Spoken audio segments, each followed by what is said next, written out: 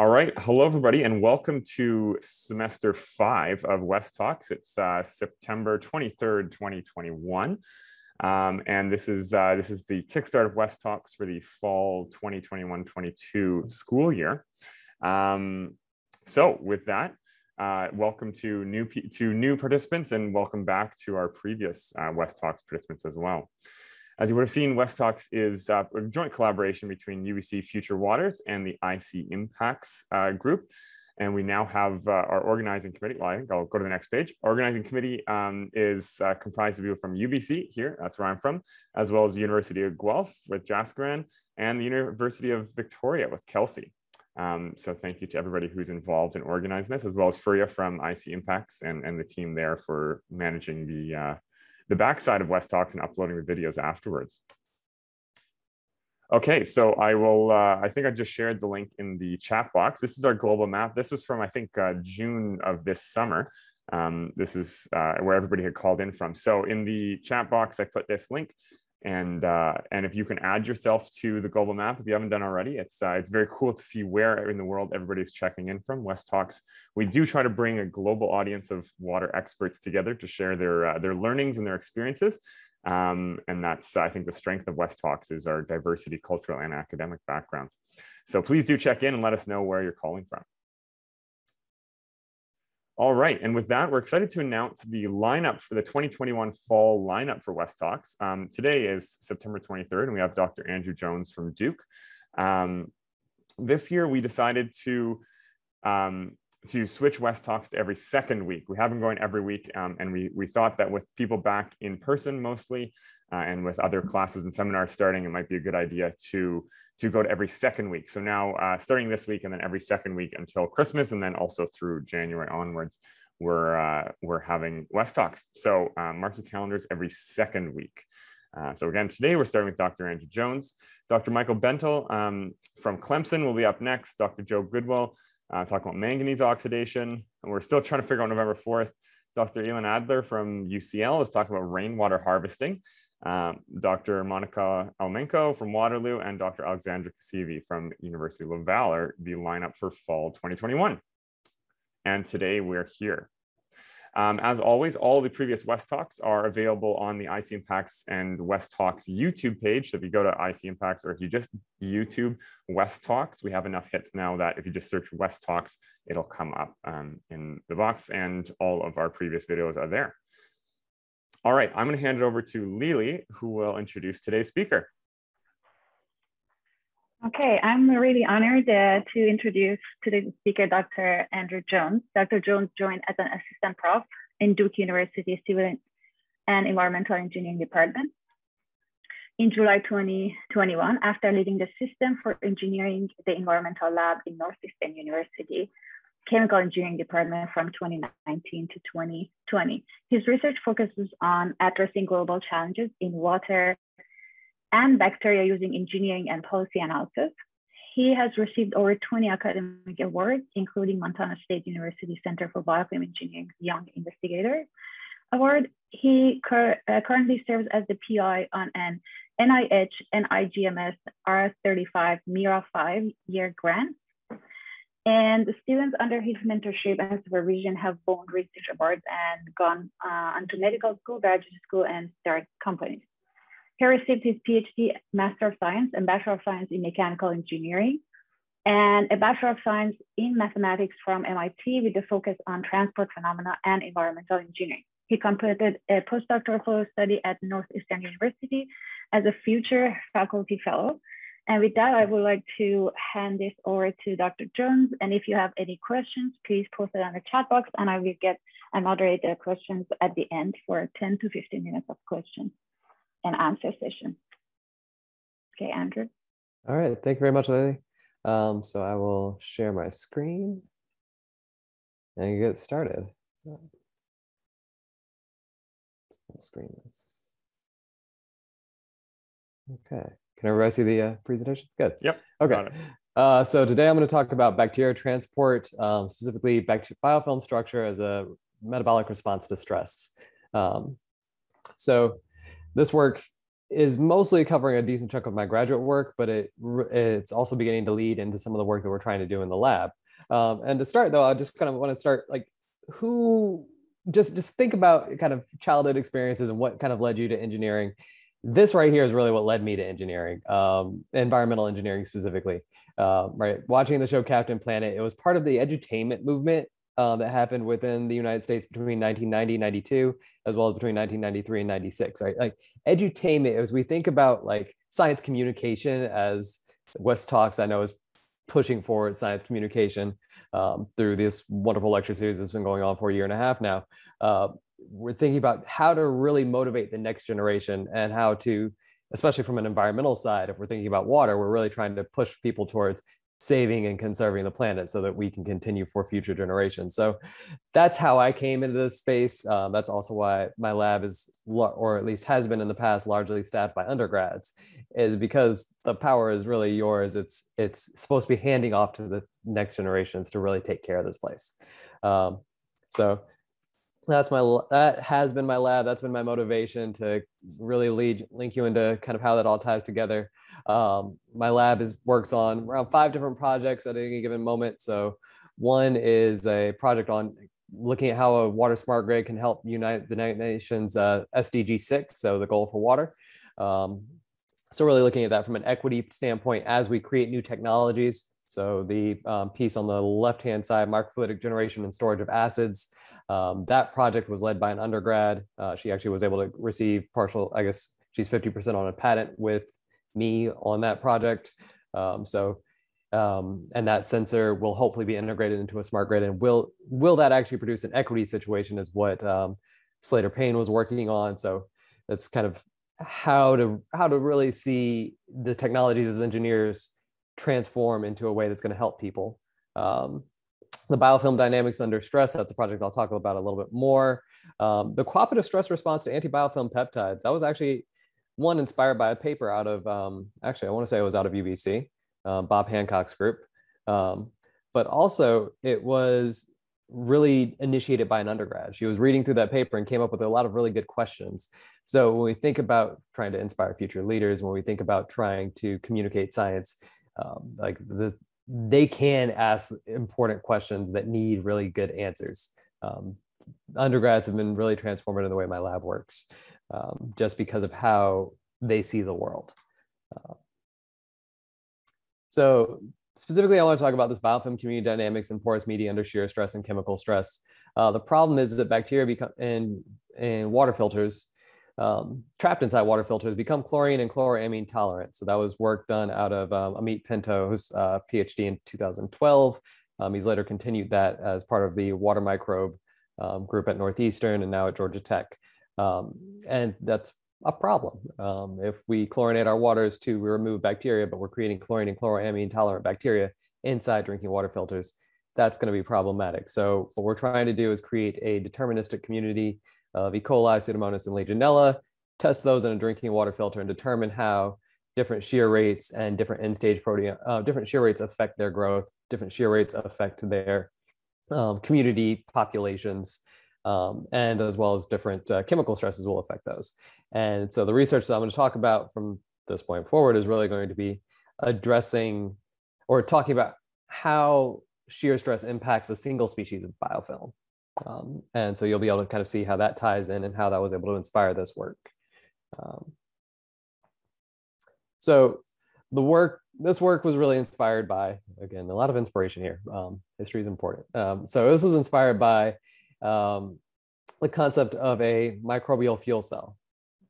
So microbial fuel cells modeled after, let's say, an upflow anaerobic digester. If you're in the wastewater side of the world, you'll kind of have an idea of what an upflow anaerobic digester is. You have floating media or fixed media. You run your wastewater up through it.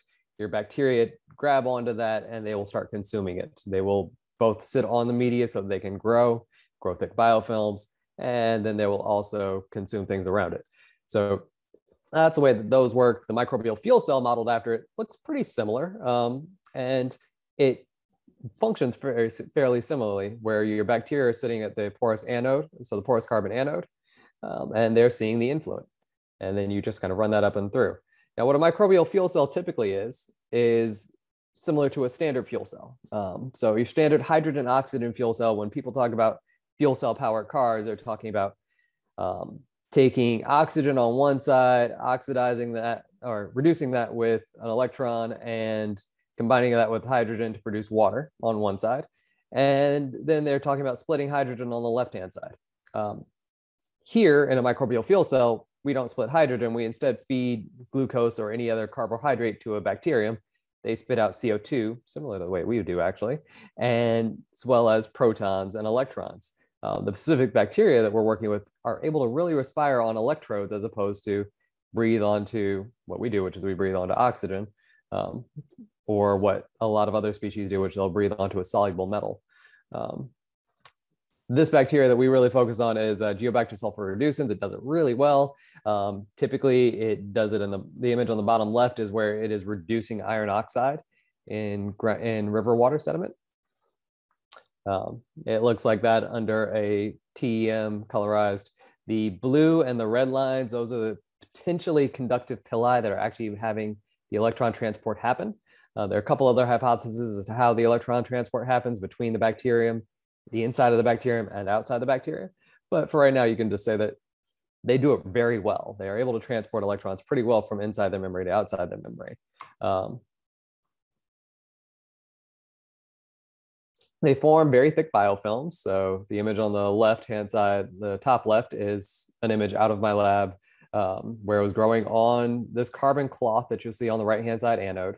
So it was growing on basically a piece of fabric that was made out of carbon. And most of that's all bacteria.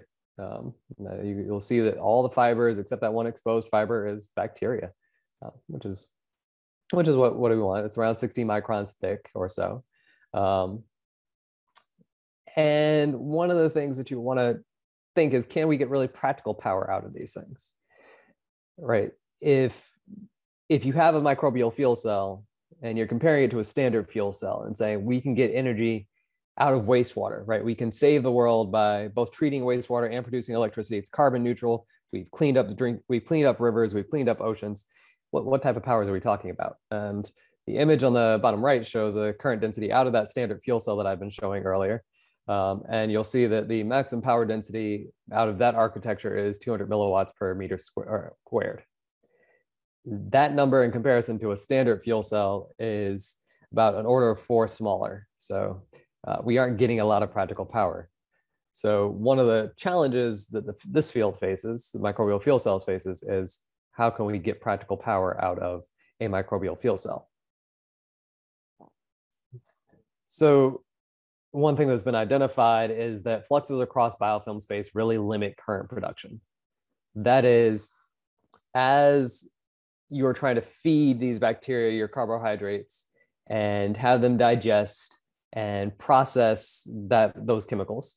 As I said, they're producing protons, they're producing electrons, and they're producing CO2. CO2 as a gas can move pretty quickly through water. Protons also move pretty quickly. But both CO2 and your protons, your hydrogen ions, will start dropping the pH of your fluid. It'll start dropping the pH of your liquid. And as it drops the pH, you wind up from the nice comfortable pH that we all like living in, pH 7, down to around pH 5.8, which is not where a lot of things like living. Specifically, these bacteria don't like living down there. And one thing that's been found is that the activity of those electron transport proteins, the little purple and red lines that I was showing on that colorized TEM, they're a function of the local pH. So they start really kind of degrading as you drop the pH. That was another paper out of my lab, out of my graduate school lab. And so thinking back to that upflow anaerobic digester, right, this nice tool that wastewater engineers have been using for a while. It's like, can we use forced convection to enhance power, right? If the limit is proton transport, the limit is CO2 transport, if we just flow things past really quickly, can we really enhance the power? It has some evidence in the past. So this is a paper from 1982 from Trulli and Teraklis, one of the foundational papers on biofilms and on wastewater treatment, which shows that glucose removal rate increases as you increase rotational speed of a concentric reactor. So you're increasing transport, or you're increasing really the flow rate, and you're increasing glucose removal rate. So that there were some thoughts there. There were some good thoughts and some good evidence in the past. However, there's also the trade-off with that as you increase rotational speed, you also start losing your biomass. So your biofilm can't hold on as you're flowing past it really, really quickly, which that would be a problem. That's a trade-off that we would hopefully balance as engineers, right? Most of an engineer's job is balancing two competing interests and trying to come up with a solution in between there. And so that's the hope. If we want to study that hope and see if that's actually going to be a true good answer, one way to do this is to simplify it. So to take this complex, very dynamic upflow anaerobic digester system where your media is dispersed and simplify it down to a system that is well constrained and well defined. So the rotating disc electrode, it can simulate real world devices because of those two equations that I show on the bottom. It has analytic solutions to the flow at the surface of the disc. So these blue lines are actual plots of the velocity as a function of radius, height, and azimuthal direction and radial direction. So you can actually you can create that equation. Somebody did that back in 1906, and you can create that equation. You can plug it into a computer, and you can perfectly simulate the flow of the disc. You can also simulate the shear stress of the disc. So that is the force that the bacteria would be removed at as a function of, let's say, the Reynolds number. The Reynolds number is a dimensionless group that allows you to quantify shear stress or inertial versus viscous forces. So you can plot your shear stress over a function of your inertial forces as equivalent to your Reynolds number to the -1/2. Is a nice simplified version of talking about shear stress relationships. You can also map out your flux, because if you have an analytic solution to your velocity field, then you can plug that into your concentration diffusion equation, and you can solve for the concentration of nutrients being flowed toward the disc and therefore towards your bacterium. So this was a really nice way of taking a complex system and mapping it down to a system that we can study in a little more controlled fashion. All right, so when I talk about this radial flow, this is what this looks like at the surface of the disc. So I should be able to see this flow happening at the surface of my disc and the surface of my biofilm. If I wanted to match that real world system to this simplified system, what I can do is I can look up what the shear stress was on that porous media that they measured. So they measured they can measure the shear stress, they can measure the glucose loading rate. So that is the number in where it's 5.35 times 10 to the -6 grams of chemical oxygen demand per centimeter square per second. So that's how much the system on the left-hand side was being fed. They also gave me I was able to calculate actually their shear rate and their shear stress from their flow rate through that porous media. And so being able to calculate that, I could translate that over to what the rotating disc electrode should see. And then I can just scale that down, right? So I can take that dimensionless number, take both the flux that I have an analytic expression for, and I can say, well, if I want to vary the shear stress from 1 order of magnitude and go down 2 orders of magnitude, so the shear stress on the left-hand side, so 1.5, 0.1, and 0.01 pascals, I know that I have to set the rotation of this rotating disc at a specific RPM. And I will also create a certain shear rate, which also varies over 2 orders of magnitude, and also have a dimensionless shear. When I do that, unlike the real world system, I can also fix my mass flux, which is one of the best things about this rotating disc electrode system, is that the nutrients being delivered to the surface where I hope my bacteria are going to grow is the same, even though I've varied my shear rate, right? Just by varying the concentration in that flux equation that I showed you on the previous slide, I was able to fix the mass flux. So they're all seeing the same amount of food per unit area per time. After 2 days of continuous growth, this is what you see when you pull out that disc that you're hoping to grow bacteria on. So bacteria were growing, and you can see that they're initially influenced by the flow, right? You can see that this path, this flow, this analytic expression for the fluid velocity that was created back in 1934 pretty well lines up with the way the bacteria are trying to grow. So there is some initial influence. You can also see once you start measuring current, which is their metabolic rate, right? If they're directly respiring as a function of breaking down a carbohydrate and turning that into electrons, protons, and CO2, if we're measuring the current that they're spitting out, we're almost measuring their metabolism. And so we're able to measure the current as a function of time. And we'll see that, yeah, at the highest shear rate at 1 Pascal, you have maximum current density. So that's good. I also confirmed that Trulli and Chiraco's 1982 work. But then you really want to question that with some dimensional analysis and some other methods and say, well, if I look at growth kinetics, so taking a standard Monod model for growth kinetics, that's the equation on the right-hand side, and I compare that to the maximum current that these things were supposed to output, which would be I, divided by the theoretical current that they should have been able to output, which is that equation on the bottom, the N times F times A times N. I can explain that if you want later. It's a relationship between current and electrons given. Then you'll see that, well, shear stress induces an increase in the dimensionless growth rate, right? So if I would flip back to this equation, K here is the growth rate. A dimensionless growth rate would be KT YQ sub M. And you'll see that, yeah, there's really just a shift up as you increase in shear stress, right? You can look at the theoretical, you can actually calculate the theoretical time for each one of those to have reached their maximum growth. And you'll see that the 1 Pascal case, it actually lines up with what we saw. So at around the day 4-ish was when we had maximum current output. The 0.1 Pascal case, it also was able to kind of output maximum current somewhere around where we saw it. We saw it around day 4. Though it seems a little bit steady there. I can show that graph. I'll actually show that graph in a second. And then the 0.01 Pascal case was actually beyond the time that we ran this experiment. So that was 7 days, but through dimensional analysis, we could actually extract something useful from there. We were able to say that if we had waited 10 days, we might have actually seen maximum growth. So that was one useful thing from just looking at growth kinetics. And also to note that the bacteria may or may not be most metabolically active at high shear rate, right? We really could have just shifted the growth rate up. So another question to ask is, we know that trapping bacteria in electric fields is a function of their relative polarizability.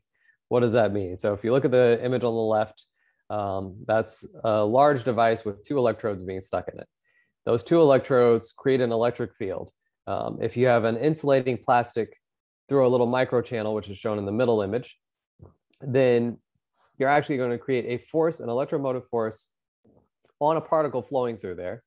And that's going to be a function of the relative polarizability between that bacterium or that particle and the media that it's in.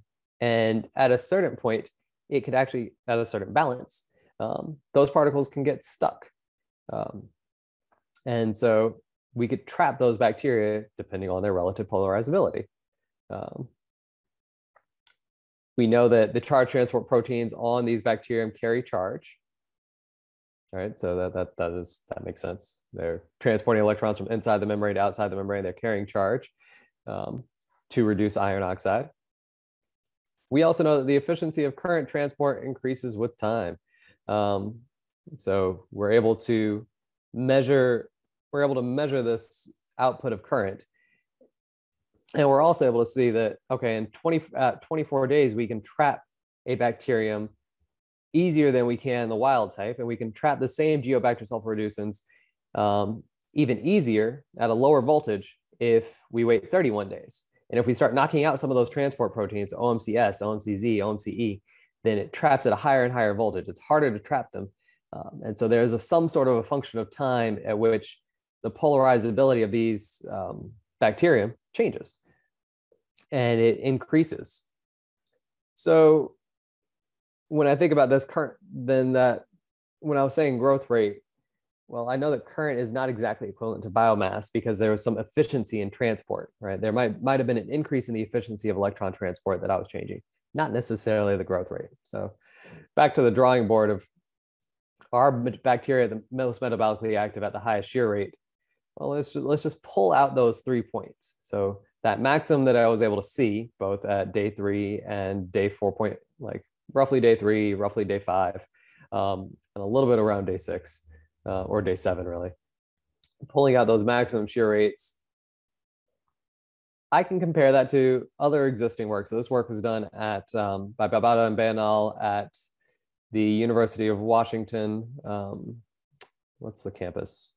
Not the main University of Washington campus in Seattle, but the one Pullman.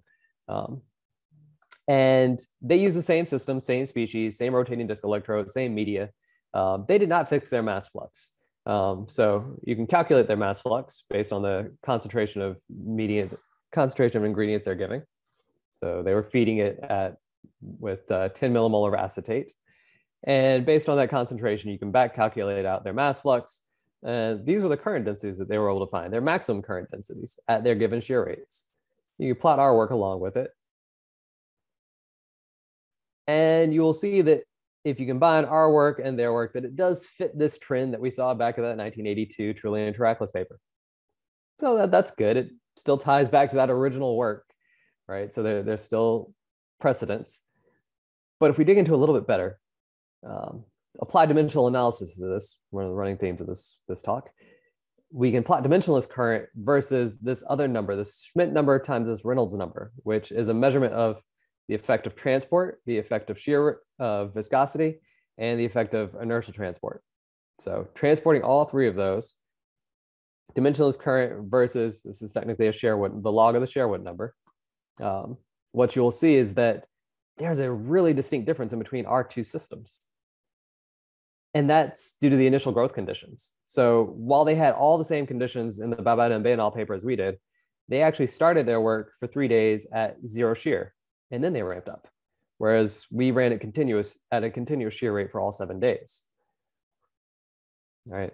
And this produced slightly different transport, right? Very distinct. So if you look at acetate transport in Babada and Banal's work, their coefficient of alpha on the Schmidt number varies from -1 versus our work at 1 for the transport of acetate into it. So that might actually be the thing that is changing as far as our biofilm is concerned, right? If we look inside the biofilm, we'll know that shear stress doesn't induce changes in the outer structure, right? So this all the way out away from the electrode, these things kind of merge up. So 1 Pascal, 0.1 Pascal, and 0.01 Pascals, the porosity lines up.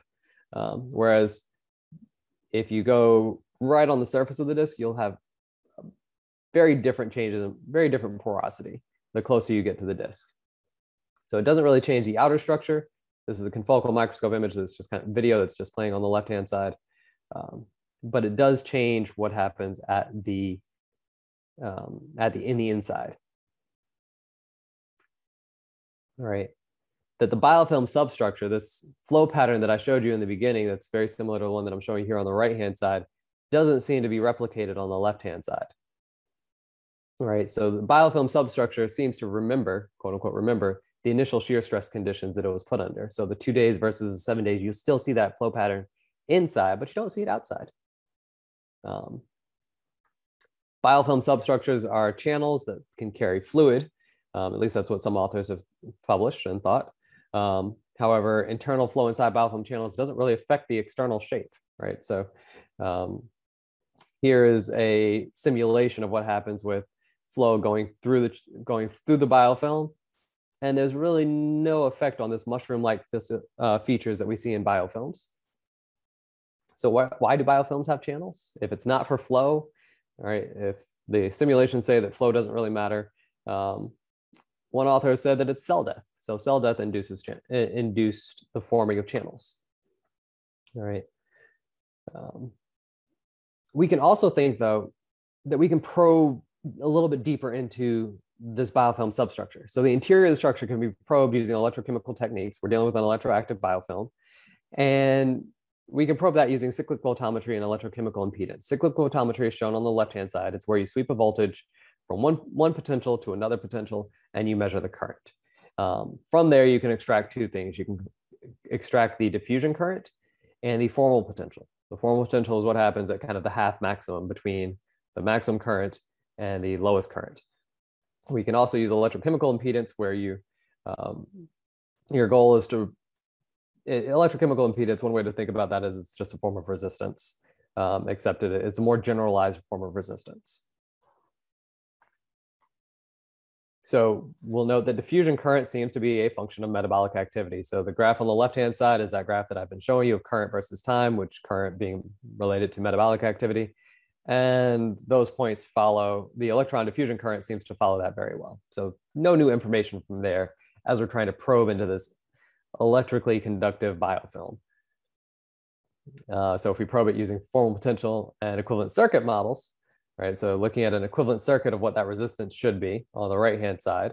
So if I'm thinking of generalized resistance, I can have a resistor in series with a resistor and a constant phase element in parallel. Formal potential is very stable across shear, while charge transport resistance, on the other hand, that RCT, seems to actually be pretty unstable with time. So those aren't things that I can extract enough information from if I'm trying to probe inside this biofilm and figure out what's going on, what's making the metabolic activity seem to really jump out. So I can look and say that formal potential and charge transport are functions of adhered proteins on the electrode surface, right? So these are, yes, I was able to say that Geobacter sulfur-reducens, the organism that we were looking at, is really good at transporting electrons from inside of its cell to outside of its cell, right, to an electrode. But that last piece is dependent on one protein contacting my electrode, right? I know that the activity of electron transport proteins is a function of local pH, that they start denaturing as you start dropping the pH. I know that the transport of protons from biofilm is really a function of depth, right? So that as you go deeper and deeper, you wind up in decreasing your pH as you go deep into the biofilm, right? So both from the modeling work on the paper from 2016, as well as from experimental results from the paper from 2009, right? I know that porosity in a biofilm is a function of depth, right? Both the measurements that I've taken, as well as the measurements done by Van Wey in 2011, right? I know that the interior porosity of an electroactive biofilm is determined by the initial shear, right? So there's this porosity relationship. And so what you can take away from all that is that the porosity is really the thing dictating your electron transport. So if the question is electroactive microbial metabolism is slow, is this improved by convection of food or convection of waste or convection of momentum or both? What we can conclude is that metabolism, growth rate, and charge transport are improved by the convection of momentum, right? So that is, we've grown a little bit faster. We are metabolizing faster, but we've also changed the transport. That thickness and porosity are not functions of shear at the outside, but the biofilm structure and the porosity does remember the initial surface and flow conditions. And that there exists a trade-off between high metabolic rates and sustainability of this current output. So that's what you can really take away from this very long story of probing into the interior of a biofilm. And so with that, I would talk a little about my future work. So looking at on electroactive bacteria, how does shears change the charge transport mechanisms, right? So what exactly is changing as far as those proteins are concerned? And then on filter design, does varying filter media and flow rate change the quantity and identity of known bacterium inoculum? Does varying the filter media and flow rate change protein and ATP production of a known bacteria inoculum? And can filter media be designed to really trap and release bad bacteria, quote unquote bad bacteria, on demand, so that we don't release bad bacteria into our drinking water systems, knowing this idea of shear stress impacting biofilm function, structure, metabolism, structure, and growth rates. So just acknowledging the work, the agencies that funded this work, so the Lemelson MIT program, the Alfred P. Sloan Foundation, and the Laboratory for Energy and Microsystems Innovation at MIT all funded the published work that I was talking about, and the Northeastern University Honors Program. They're the ones that helped fund the work that went into what later became a grant proposal, looking at filters. So, yeah, as I said, I will take questions.